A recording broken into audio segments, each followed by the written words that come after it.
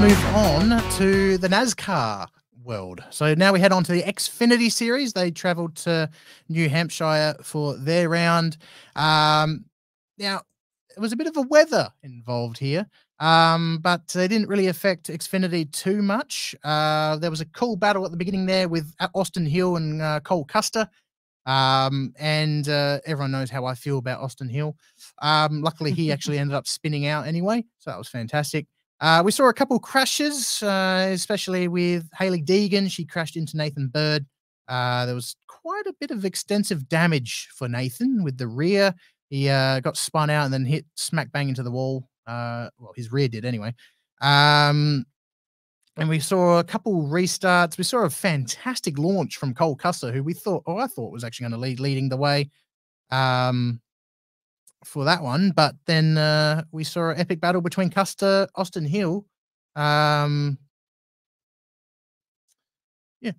Alex here is just trying to work out that Chris Bell has won both Cup and Xfinity. Sorry, I was so confused. Yeah, so a bit of behind the set, he was like, "What's going on?" Yeah, don't worry, he's raced in Xfinity and you write his Cups. name twice by accident? Oh my god, I didn't know you were on both. No, don't worry. Yeah, I was trying to work that out as well when I was watching. Sorry, spoiler alert. Christopher Bell won both races. Yeah, he clean swept the weekend. Clean swept 2024. He's actually won. This is his 4th consecutive win. At New Hampshire. Oh right. Not 4 races in a row. Of course, we saw Gizzy win back in Sonoma, but in terms of racing 4 times in a row for New Hampshire, Chris Bell is your man. So yeah, he dominated Xfinity and he dominated the Cup Series, but it wasn't an easy feat, as we'll get into the Cup in a minute. But now, unfortunately, I forgot to mention this. We were talking about this on the way to the studio. They didn't qualify for the race due to the weather. And I'm not sure, Alex was trying to ask me, like, so how do they work it out? No idea. But the main thing is Shane Van Gisbergen started dead last and he climbed his way up to 18th. So that's good effort by him. Of course, he had a horrible weekend last time out at Iowa. Yeah, he crashed in practice, crashed in the race. It was a weekend to forget, considering how he won at Sonoma. Joys of racing, but he did rather well this time around, given the weather. On the ovals. He's still working on the ovals. Getting there. He's getting there. And Ivan and I both agreed last time he will be a weapon once he nails that. Oh, once he gets used to ovals, forget it. Like any road course, he'll turn up and win almost automatically. Well, and then you got ovals. Funny that you say that, because next week they go to I think Nashville. But then the week after that, Chicago, where he won it back. Yeah, where he won it the first time he raced there. Is he doing both? I hope he's doing both. Hope he's doing both. Imagine that, double win. Doing Christopher Bell. Yeah, exactly. Win both. Exactly. That'll be fantastic. So yeah, that'll be cool. I'm looking forward to that. But let's run through the top 10 for the Xfinity race. If we go through the whole list, we'll be here all night. Yeah. So let's start off with number 1. Chris Bell, as we said, won Xfinity ahead of Sheldon Creed. They actually had a cool battle with each other with actually Bell, Creed, and Cole Custer. The top 3 had a decent battle. Isn't Sheldon Creed the guy who does the trucks? Probably. We see a lot of, not the trucks, the one that come to Adelaide, the Stadium Super Trucks. Yeah, probably. That name rings a bell. It does. Like Christopher Bell. Well, the Sheldon part reminds me of Big Bang Theory. All right, I'm just googling. All right, you're going to do that while we do that, but I wouldn't be surprised anyway. And then we've got Cole Custer in 3rd with Justin Allgaier in 4th. And then we've got Kevapel in 5th with Ryan Sieg in 6th. Parker Kilgerman in 7th with Riley Herbst in 8th. Alex Bowman in 9th, and rounding up your top 10 is Corey Haim. And while Alex is just checking, he does? He does. He came to Adelaide. That name rings a bell. There you go. And who knows? I wonder if he comes back again this year when they're back here. Because, of course, if you didn't catch our show a couple of weeks ago, we mentioned that the Stadium Super Trucks are coming back to the Adelaide 500 at the end of the year. So that's going to be really, really cool. Hopefully we see some big names there like we always do.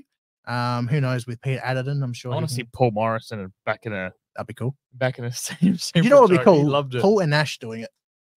Yeah. His son. That'll be cool. Father son. But we'll worry about that in November. Now let's move on to the Cup Series. While we're here, so that was rather exciting as well. So it started off a bit damp, the race, and then I think they were on the wet tires, I believe. They have wet tires? Apparently they do, I think. Didn't know from that. memory, because they actually brought out the yellow flag just to change this into slicks. Actually, I like that idea. That is a good idea, especially around ovals.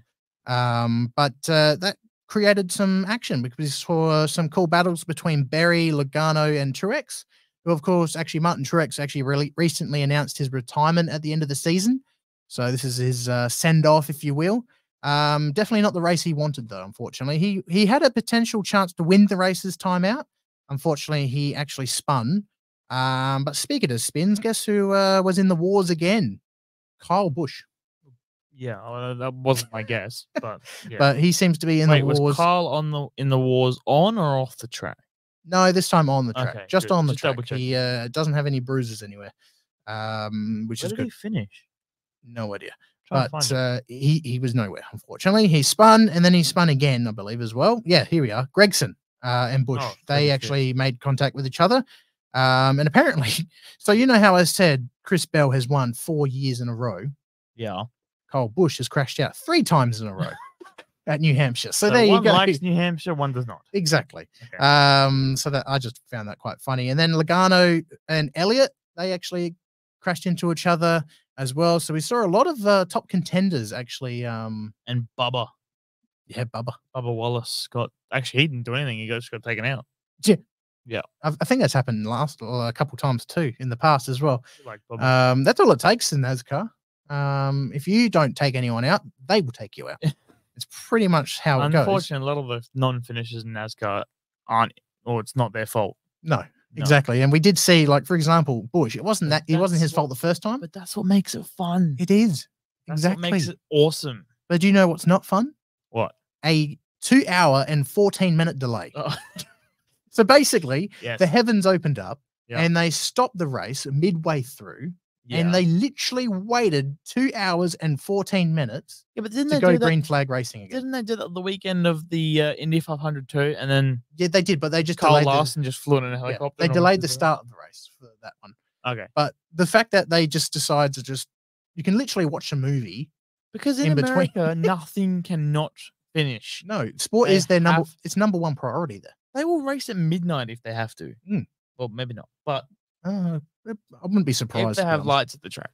See, actually, I love that though. The fact that they keep the broadcast on because it did delay the IndyCar broadcast because now NBC now own the rights to NASCAR for their broadcasting stuff, which shares with IndyCar. Which of course IndyCar is going to Fox next year, so that won't be a problem. That won't be a problem next year. But the fact that they wait 2.5 hours, whereas in Australia. We would just end the race. The problem with this, I don't know what time of the day they start racing in America, but the problem with Australian racing is we start races very late in the afternoon. Like I'm talking 3-4 p.m.